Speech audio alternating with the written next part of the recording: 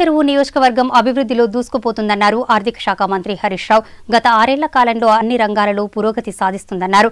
అమీన్పూర్ బీరంగూడ గుట్టపై 61 కోట్లతో నిర్మించిన మిషన్ భగీరథ రిజర్వాయర్ను ఆయన ప్రారంభించారు. సంక్షేమ పథకాల అమలులో దేశంలోనే రాష్ట్రం అగ్రగామిగా ఉందన్నారు మంత్రి. టీఆర్ఎస్ పాలనలో రాష్ట్రం అన్ని రంగాల్లో అభివృద్ధి చెందుతుందన్నారు మంత్రి హరీష్ రావు. పటాన్చెరువు నియోజకవర్గంలో జరిగిన పలు అభివృద్ధి పనులలో ఆయన పాల్గొన్నారు.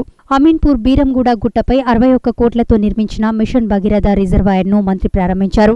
అనంతరం 49 కోట్లతో చేపట్టబోయే బీరంగూడ కిష్టారెడ్డిపేట 4 లైన్ల రోడ్డు నిర్మాణానికి శంకుస్థాపన చేశారు. ఈ సందర్భంగా మంత్రి మాట్లాడుతూ సంక్షేమ పథకాల అమలులో దేశంలోనే రాష్ట్రం అగ్రగామిగా ఉందన్నారు. ఇతర రాష్ట్రాలన్నీ తెలంగాణ వైపు చూస్తున్నాయని పేర్కొన్నారు.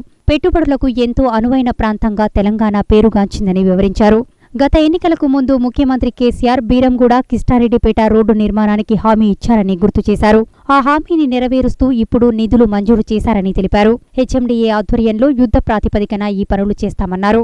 అమీన్పూర్ మండలంలో ఎన్నో దశాబ్దాలుగా మంచినీటి కొరత ఉందని, 2000 అడుగుల బోరు వేసినా నీటి జాడ కనిపించని దుస్థితి నెలకొందని మంత్రి పేర్కొన్నారు. ఈ నేపథ్యంలో ఇక్కడి ప్రజల దాహం తీర్చేందుకు 30 లక్షల లీటర్ల సామర్థ్యంతో రిజర్వాయర్ను నిర్మించినట్లు వివరించారు.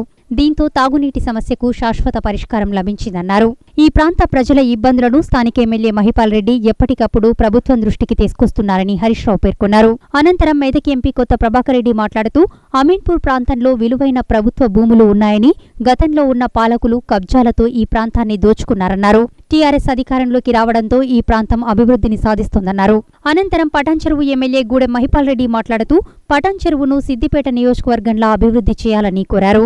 ఈ కార్యక్రమంలో మెదక్ ఎంపీ కొత్త ప్రభాకర్ రెడ్డి, పటాన్చెరువు ఎమ్మెల్యే గూడెం మహిపాల్ రెడ్డి, జిల్లా కలెక్టర్ హనుమంతరావు, జిల్లా పరిషత్ chairman Manjushree, vice chairman Prabhakar, స్థానిక జెడ్పీటీసీలు, ఎంపీటీసీలు, అధికారులు పాల్గొన్నారు. అంత ఇబ్బందికరంగా ఉన్న సమస్య ఇది. ఈ సమస్యను గోదావరి వాటర్ నీళ్ళు తీసుకొచ్చి ఈరోజు సింగూరులో సుక్క వాటర్ లేదు. అయినా బీరంగూడ కమాన్ కాడ హరీషాల చెప్పంగానే కనెక్టింగ్ ఇచ్చి మొన్న ఇది రిజర్వాయర్కు 30 లక్షల మండలంగా ఏర్పాటు చేసుకున్నాం. మంచినీటి సమస్య పరిష్కారం చేసుకున్నాం. ఇలా అమీన్పూర్కు అతి ముఖ్యమైన బీరంగూడ రోడ్డును కూడా 50 కోట్ల రూపాయలతోని ఈరోజు ప్రారంభం చేసుకున్నాం. అంటే ఇలా అభివృద్ధి అనేది చాలా వేగంగా మనం చేసుకోవడం జరుగుతూ ఉంది. ముఖ్యంగా అమీన్పూర్ ప్రాంతంలో మన పటాన్చెరు నియోజకవర్గంలో జీవో 58-59 కింద కూడా 5,000 మందికి పట్టాలు కూడా ఇవ్వడం జరిగింది. గత ప్రభుత్వాలు ఎప్పుడు కూలగొట్టే పరిస్థితి ఉండే.